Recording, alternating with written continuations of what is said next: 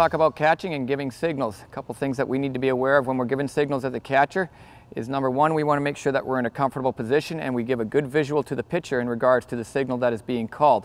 The second part is we also want to be careful that we don't have ourselves in a poor position to where we allow a visual for the first base or the third base coach to see exactly what's being called and potentially tip their team and the batters in regards to the pitch that may be coming. A couple points here with regards to the position. We are going to make sure that the glove hand basically will rest on the leg here and the glove will hang over the knee. That'll basically block the third base coach from being able to see the signal in that way.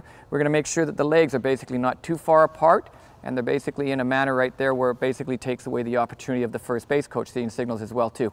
When the catcher gives the signal, we would basically like for him to basically have his hand between his legs and near his crotch area when he's indicating the signal that he'd like to give to the pitcher.